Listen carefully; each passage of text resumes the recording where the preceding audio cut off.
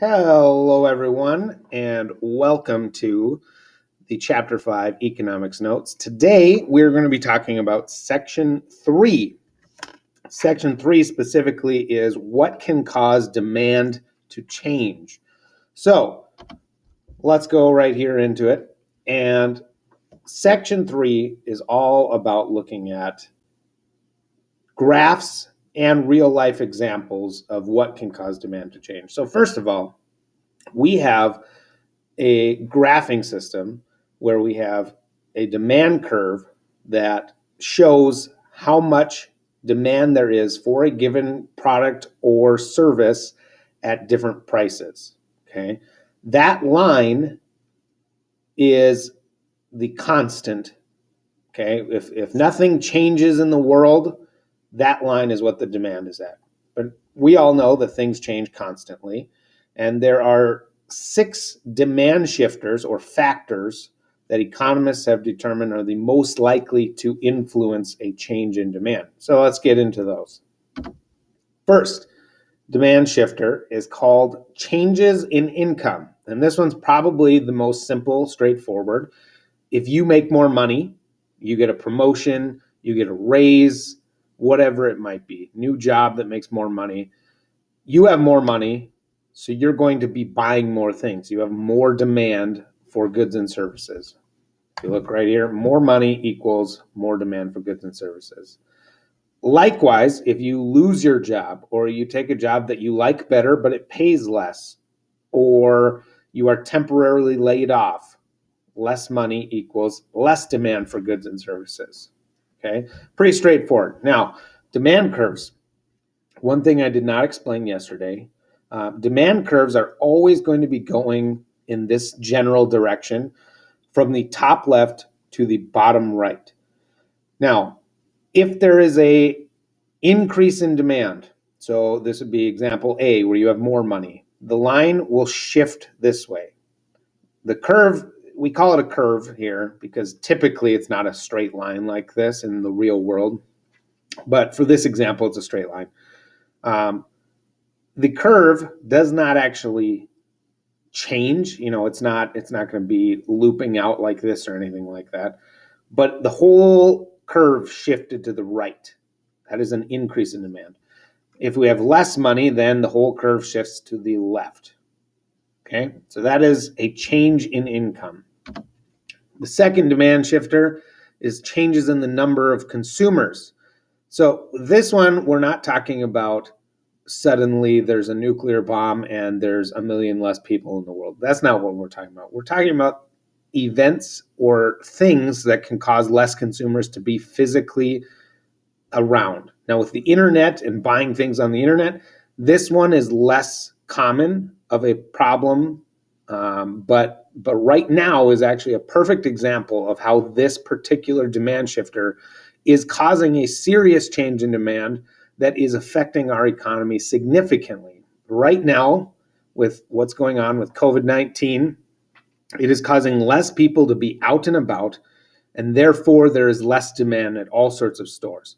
The governor, of course, in Minnesota ordered that all restaurants and bars would be closed to dining in. So we can't go, but let's just say the governor never did that. But instead, the governor said, you know what, with this crisis that's going on, we do not want people to be going out and sitting at bars. We're not going to tell you you can't, but we don't want you to because you might spread this virus around. So the demand would naturally go down because there are going to be a lot of people who are going to say, oh, we shouldn't go out because it might spread the virus.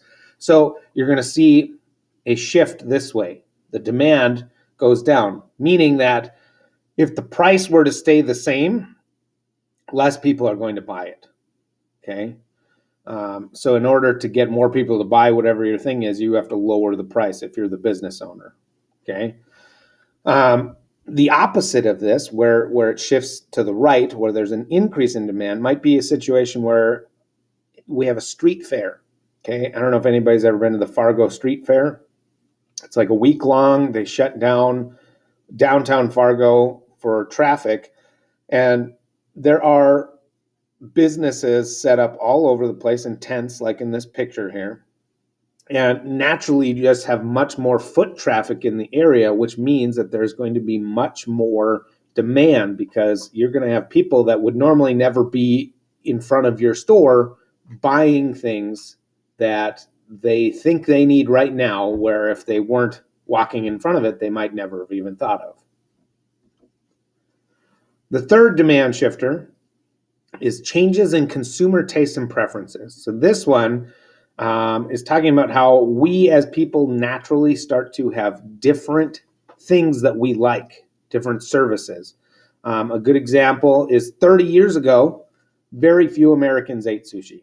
Almost nobody in America ate sushi unless you had a connection to Japan somehow. Now you can find it just about everywhere. I saw one time sushi in a gas station, which don't ever trust that. Don't eat that. That's scary. And another good example would be how there has been a change in consumer tastes and preferences in how we buy things. Okay, people like to buy things online now rather than going to stores, so that shows a change in demand for the way that we buy things, not necessarily what we buy, right? I still buy my pants in a store usually, but if I find a pair of pants that I like, the next time that I want to buy them, I'm not going to buy them in store. I'll just order them online and it'll show up at my house and it'll save me tons of time. Another big thing that influences our tastes and preferences is advertising. People will have a very positive or negative reaction to advertising. Generally, if you see a product that maybe you knew about, but you didn't know a lot about it, and you see a celebrity, somebody who you respect, supporting that product in an advertisement, the demand is naturally going to go up. It might not for you individually, but as a whole, it's definitely going to go up. So changes in consumer tastes and preferences has a lot to do with demand shifting, because as you know, fads change constantly, right?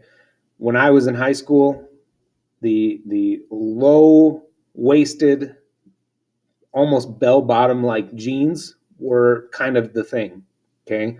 Then by the time that you guys were in like middle school, early high school, skinny jeans was all the rage. And now it's starting to flow back towards that, the bell-bottom looking type of jeans. You know, it's just changes in consumer tastes. People change what they like based off of what their friends and family and celebrities and all sorts of other stuff. So it causes a change in demand for different products.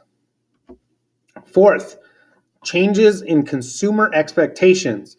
This one is one of the hardest ones to explain. So the best way I can do it is by looking at the example of Black Friday. If you expect the price of something to go down in the future, like Black Friday, your demand for that product right now will go down. Not in the future. In the future, your demand will go up. But right now, you expect, if I wait for 2 months, let's say that it's September, and Black Friday is coming in November, 2 months from now, the price is going to go down. So I'm just going to wait. Okay? That causes a decrease in demand right now. Or the flip example would be, you think that the price of something is going to go up soon. So your demand right now increases. A good example of this is right now too, when you see people going out and buying up tons of toilet paper and food and all this other stuff. They're predicting that this crisis will cause them to be shut up in their homes for a long time. So the demand went up right now, and they are expecting that it won't be available to them in the future. It has very little to do with price in this case. It has to do with availability. So the demand goes up like crazy. And then when people started to realize that government isn't going to shut down grocery stores, they went, oh, we don't have to panic. We can wait, and we'll find out that prices generally stayed the same and demand came back down to normal. All right. The fifth demand shifter is changes in the price of substitute goods. And I talked about this a little bit in section 2. A substitute good is something that can replace something else. The best examples of this usually are in food, okay? If the price of chicken suddenly goes up, maybe there's some sort of disease that is killing off chickens like crazy, so there's the availability of chickens is just not there anymore. So the price of chicken goes up, the demand for fish might go up with it, okay? Because nobody wants to buy chicken for higher price, so instead they buy fish. And fish is a substitute good. You can easily fry fish just as well as you can fry chicken. May not taste the same, but it's a replacement. The final demand shifter is changes in the price of complementary goods. Complementary goods are products that go together, like cars and gasoline, peanut butter and jelly, okay, hot dogs and hot dog buns. If the demand for one of those things goes up, the demand for the other one will also go up. So if the demand for cars goes up, let's say that all of a sudden it becomes much cheaper to produce cars, more people can buy cars, well, the demand for gas will go up too. Or vice versa, let's say that gas is not available. Maybe there's some sort of an oil crisis and gas prices go way up. And people are like, well, I don't so much want to drive as much as I have been. So people won't be buying new cars anymore. And if they do, they're going to be buying fuel-efficient cars rather than SUVs and big trucks that don't get good gas mileage. Similarly with peanut butter and jelly or tennis rackets and tennis balls, if the demand for one of those things goes up, the complementary good, the thing that goes well with it, the demand for that will go up as well. So this has been our notes for section 3. If you have any questions, hop in during my office hours or just send me an email and I will help you as best I can. Have a good rest of your day.